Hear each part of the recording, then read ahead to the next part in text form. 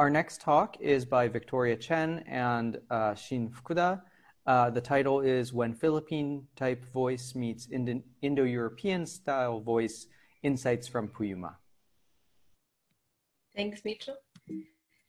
Okay, so the core question we'll be investigating today is Philippine type voice similar to Indo-European style voice? So under the voice-to-lobby division, Indo-European style voice has been accounted for through the postulation of different flavors of voice. And Philippine type voice has long been considered to possess a similar system. And under both well-adopted approaches, Philippine type voice is similar to Indo-European style voice in being some kind of valency indicating morphology hosted within the core verbal domain. But in this talk, we'll be proposing an alternative, drawing on evidence from an understudied Western Austronesian language, where both types of voice morphology can co-occur in the same clause. And we'll be showing that this language provides some novel evidence that Indo-European type voice constitute valency indicating morphology hosted within voice P, whereas Philippine type voice might be best analyzed as topic indicating morphology hosted in the C domain. Okay, so in what follows, I'll first provide an overview of how these two types of voice systems intertwine in Puyuma, and we will look more into a passive-like construction in this language. Okay, so Puyuma is an understudied and severely endangered Formosan language spoken in southeastern Taiwan. It comprises a single-member primary branch of the Austronesian family and possesses a prototypical Philippine type four-way voice system similar to Tagalog and Malagasy. So as is well known, voice morphology on the verb controls the distribution of a special marker, which I label as pivot here, which indicate the sole phrase of the clause eligible for A-bar extraction. This is known as the pivot-only extraction constraint that you're all familiar with.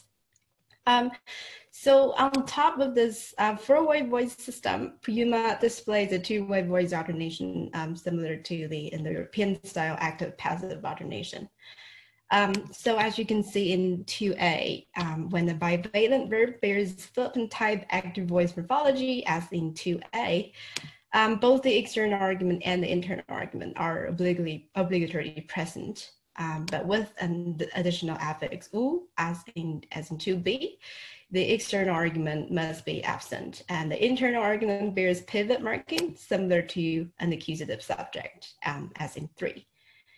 And notice that Philippine type active voice morphology is present in both 2A, 2B, and 3. And we'll revisit this in section 5. Okay, so now we'll look a little bit more into this passive-like construction and show that it might actually represent a pretty rare type of detransitive construction that's different from all common types of derived intransitives. Okay, so despite its similarities with passives, this construction doesn't fit well with the passive analysis, first because of its incompatibility with agent denoting PPs, namely bi phrases, seen in example 4 and 5.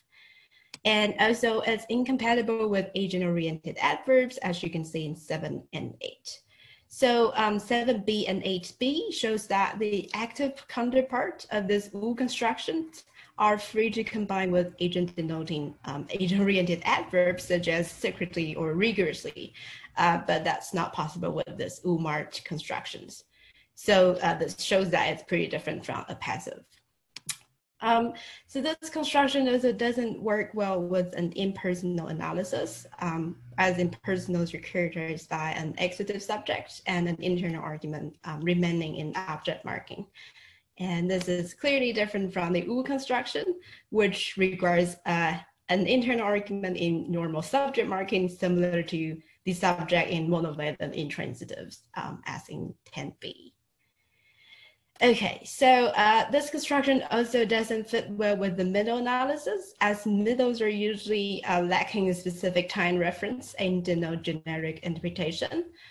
Whereas this U construction is usually episodic with past tense reference without perfected morphology.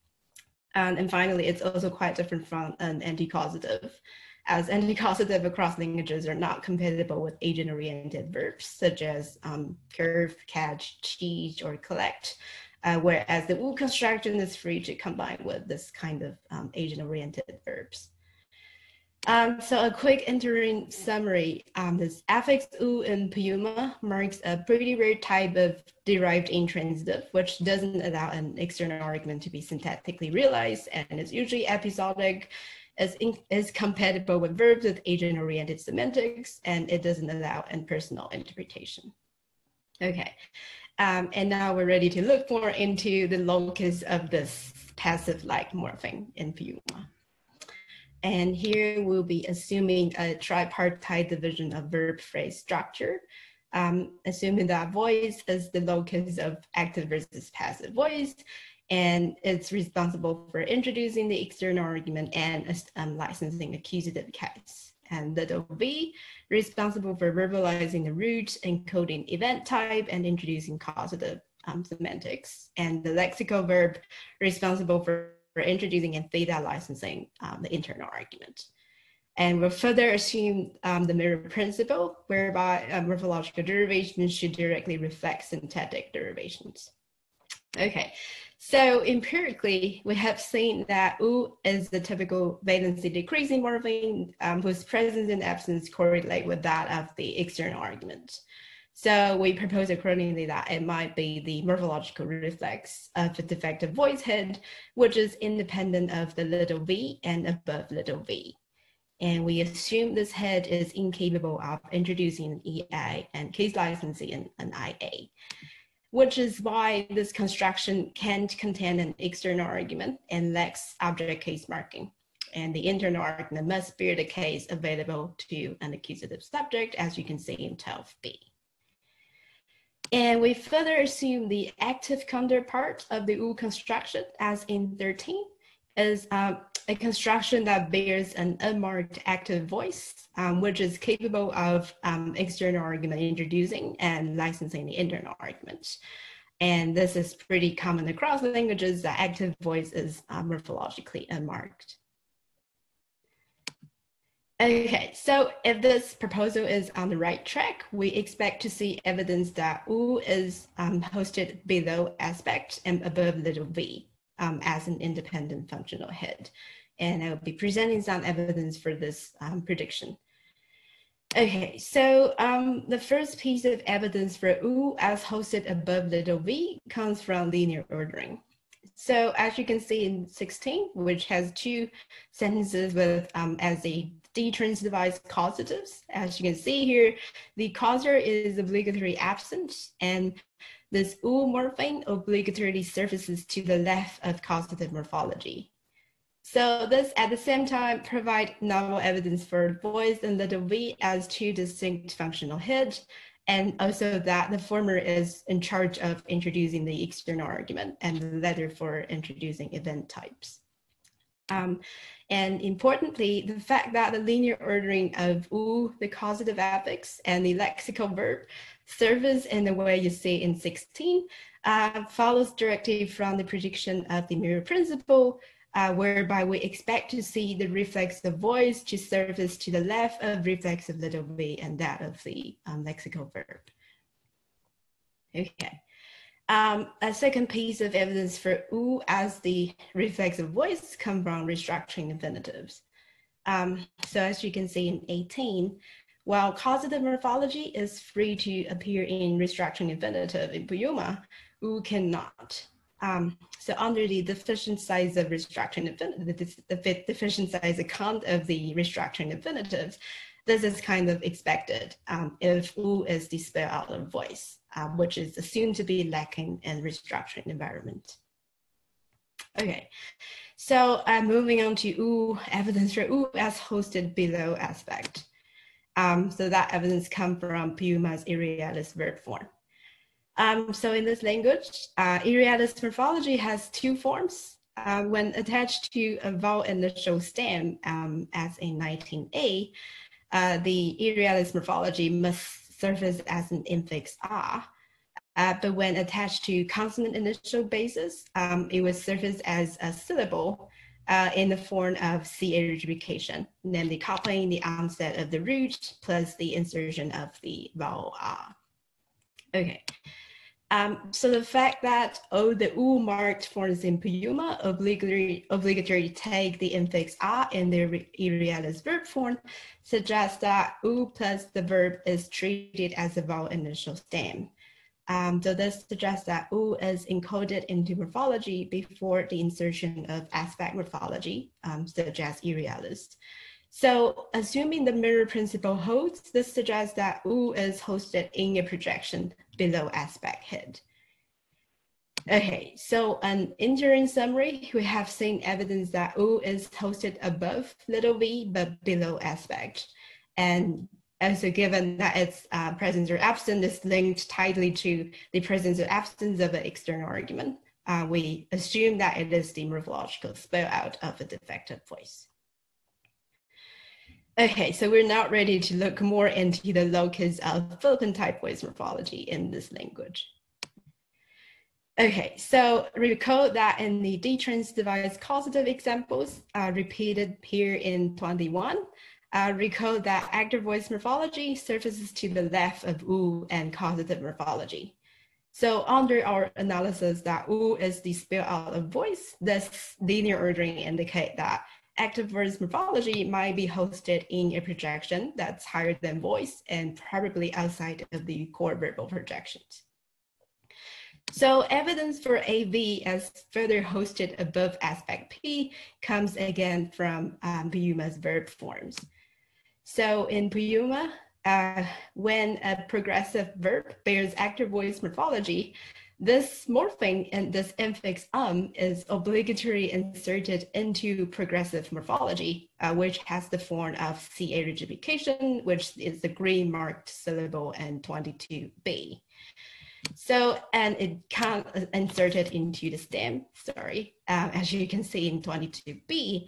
So the only option is for AV to insert into this progressive morphology. So this suggests that AV is encoded in the morphology after that of aspect, revealing that it might be hosted in a projection that's higher than aspect. And as Puyuma is a tenseless language, so are many other Western Austronesian languages, this suggests that AV might be hosted in the C domain. Okay, so evidence for AV as hosted in the C domain come from the fact that it inflects for mood in Puyuma. And in some other morphosyntactically conservative Philippine type languages.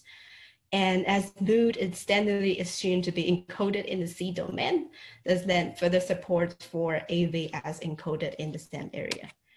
And this is in line with families of previous A-bar agreement approaches to Philippine type voice, which assume that Philippine type voice is some kind of topic indicating or WH agreement morphology hosted in C. And a consensus among several previous approaches was that active voice morphology is associated with a nominative or subject topic. And this is supported by Puyuma internal evidence. So in Puyuma, a discourse topic must be pivot marked, which is consistent with the topic analysis for pivot. So as you can see in this question answer sequence, so if you ask, what did Pillai do today with a clear discourse topic, which is the Pillai? So if the answer to this question has a subject discourse topic, as in she cooked the rice bowls, then it's obligatory that the discourse topic must be placed in pivot form with the use of active voice morphology. And an alternative answer with patient voice and non-pivot discourse topic is considered unacceptable or like a second language speaker. So this suggests a tight connection between AV morphology and a subject/normative topic. Okay, so we have seen pretty strong evidence from this language that AV morphology might be hosted high in a tree, whereas it has separate morphology to indicate voice. So now it might be a good time to reconsider some previous approach to Philippine type voice, which assume Philippine type voice is hosted within the core verbal projection associated with some kind of voice head or applicative head. Okay, so if the evidence from Puyuma is useful, we expect to see some kind of potential inconsistencies in the approaches that assume voice morphology is hosted in voice. So one well-adopted approach to Philippine type active voice was that it is the spell out of intransitive voice. And an important assumption associated with this claim is that two-place active voice constructions like 28 is an antipassive with an oblique object. So now the fact that this putative antipassive is compatible with external argument detransitivization, as in 29, sort of raised further question of the antipassive analysis, as derived intransitives such as antipassives are cross-linguistically incompatible with further latency decreasing operations, such as external argument detransitivization encoded by this U morpheme. Another potential question is the fact that active voice morphology appears on an accusative in Puyuma. So given that an accusatives naturally lack an external argument, we have two options to analyze this structure. One option is that an accusative lacks a voice layer. And if that is the case, we expect to see the absence of active voice morphology if active voice marks intransitive voice. An alternative approach is to assume an accusative possesses a defective voice head, which is why it can introduce an external argument. But if this approach is on the right track, we assume to see the presence of the affix U in Puyuma, as we have seen pretty strong evidence that U is the spell out of a defective voice. Further question to this traditional approach is that the transitive counterpart of an accusative we have seen also bears active voice morphology, as seen in 31. So this raises further question to the treatment of active AV and PV as transitivity indicating morphology hosted in voice. Okay, so a final question in this story is about the LV and CV morphology. So if they're consistent with AV and PV morphology, we might expect them to be also hosted in the C domain. But a well-adopted approach, as many of you must be familiar with, is to treat them as applicative markers. So looking into evidence in Puyuma, we see that LV-CV morphemes similar to AV and PV inflect for mood, as you can see in this paradigm. So as mood is standardly assumed to be encoded in the C domain, this raises further doubt of analyzing them as applicative affixes. Another piece of evidence comes from the fact that they do behave like agreement morphology. So in Puyuma, LV-CV affixes obligatory climb to the highest predicate, even if that predicate is an adverb. And this is seen in 36. So I gave the child the flowers versus I secretly gave the child the flowers.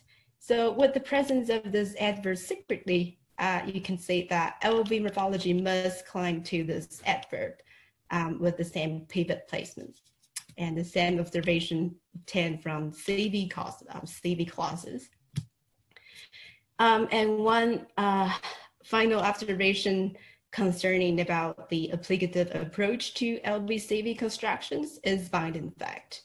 So if the applicative analysis is on the right track, we expect to see all pivot marked phrase in circumstantial constructions and CV constructions to be licensed as an internal argument in the highest internal argument position.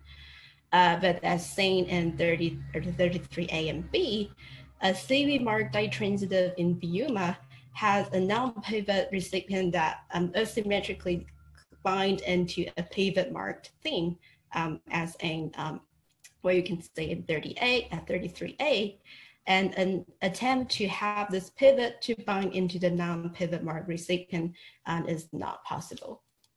So this points to a double object construction structure of the CV ditransitive we have seen, indicating that this pivot is bound by a recipient rather than being licensed in the highest internal argument position as an applied object. So a quick summary, it looks like, as far as Puyuma is concerned, it looks like its Philippine type voice morphology doesn't really realize a functional head that's hosted within the core verbal projection.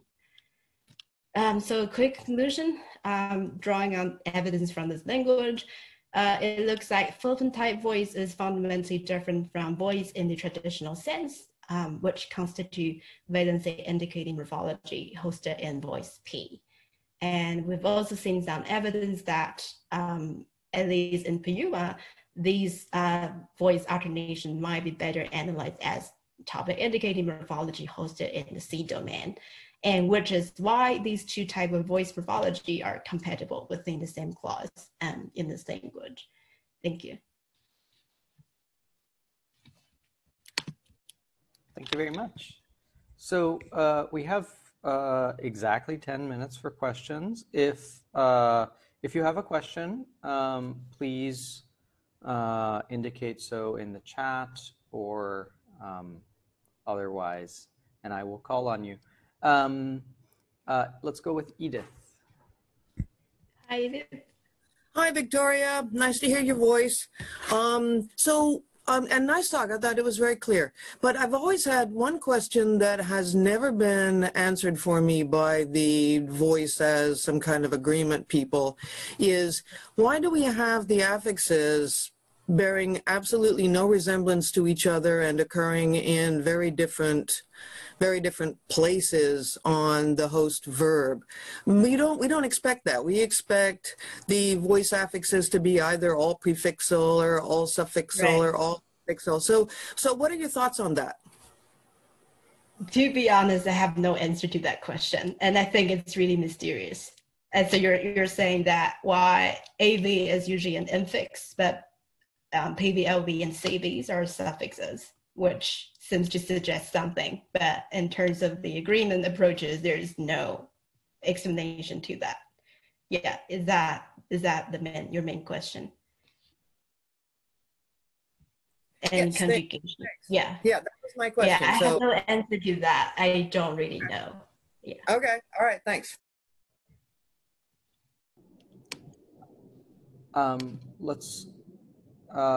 Let's go to Mike Berry. Hello.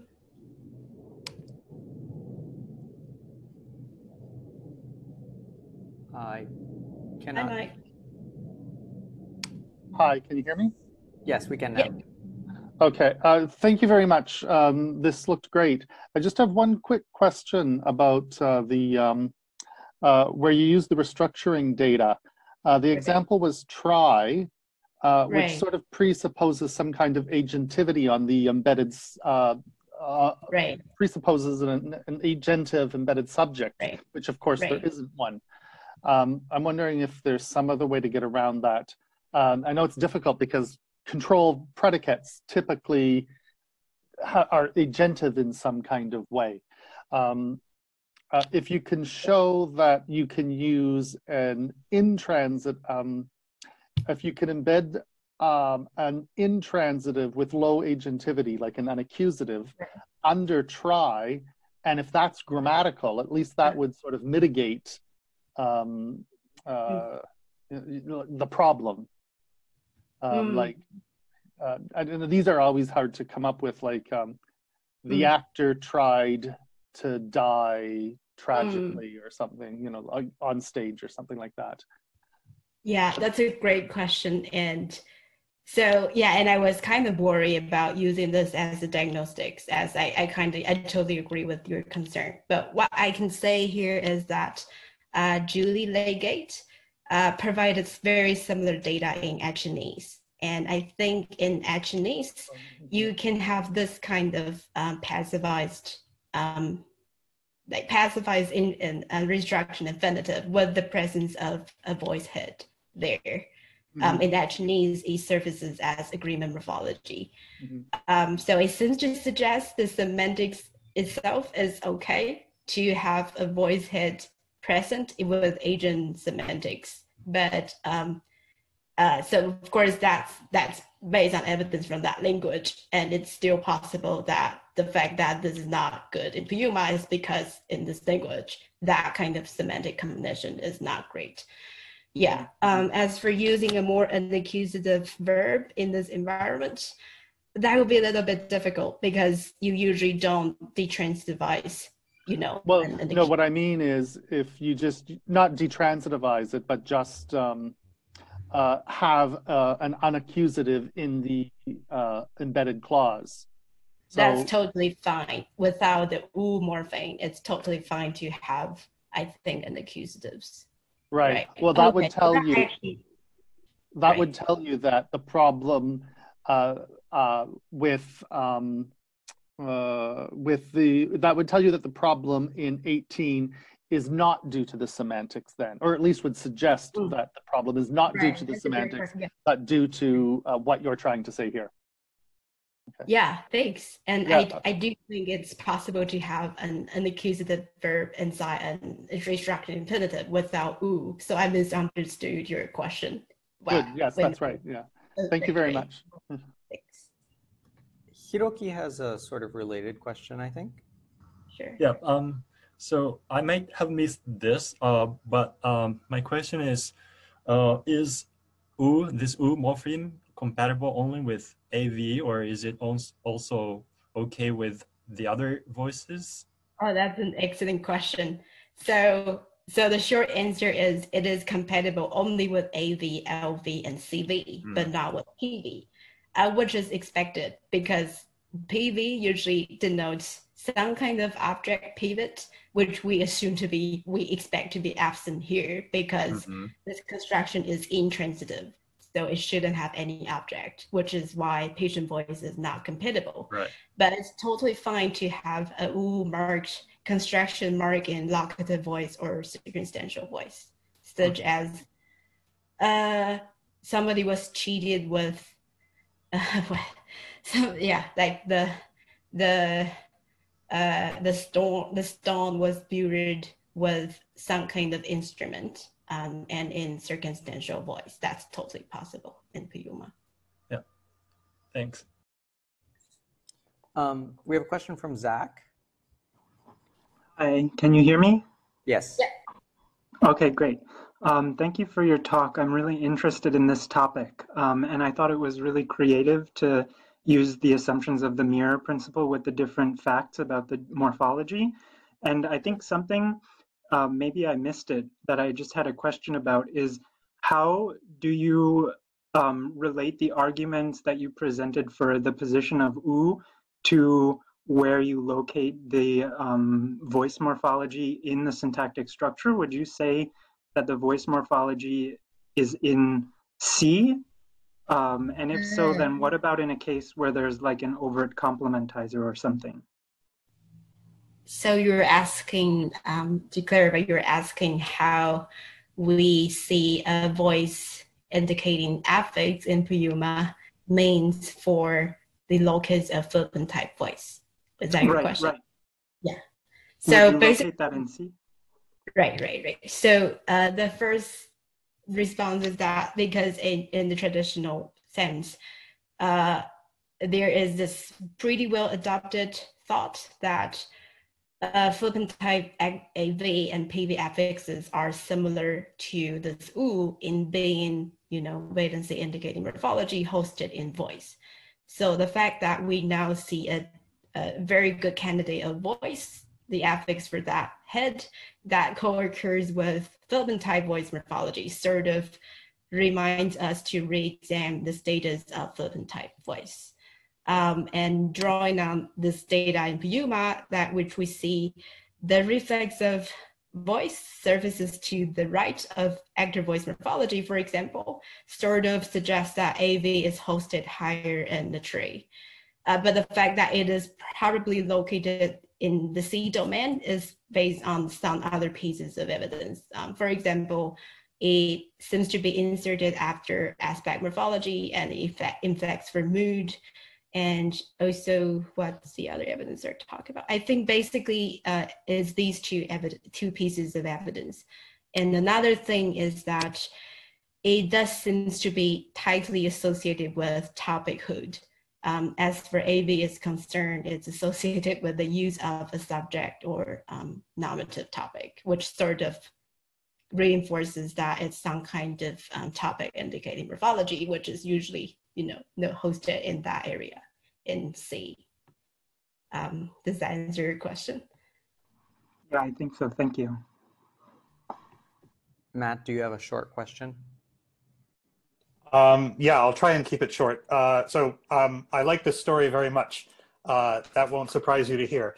But it raises an interesting puzzle, which is why, if you've got convincing evidence, I think that Philippine type voice and this valency type voice are distinct, but that raises the obvious question of why don't we get the Indo-European type voice more often in Austronesian languages? So why don't we find it in languages in the Philippines? Why don't we find it in Malagasy? Or maybe it's there, but we haven't looked for it hard enough, or we haven't looked for it in the right way. Do you have any sort of speculative thoughts on why the sort of clear-cut evidence for these two types of voice is so uncommon?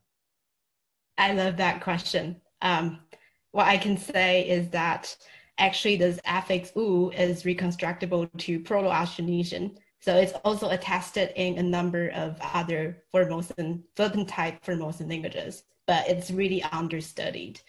And I have a two-appear paper in Oceanic Linguistics that talks about how many Philippine type languages have this "u" affix. And I think some Formosan languages have other kind of valency indicating affixes that looks like a passive. So I think in terms of Philippine type languages spoken in Taiwan, we do see the co-occurrence of Philippine type voice and Indo-European style voice. But you're right to point out that in the Philippines, these affixes disappears. And but I think in Cebuano, somebody talks about a passive-like morpheme in that language, which is different from Philippine type voice. But I think you're right that outside Taiwan, this kind of Indo-European style voice affixes are not really productive, and I have no answer to why. Or at least they don't co-occur with Philippine type voice. Right. Yeah. Okay, And thanks. I'll have a look at some of that data maybe.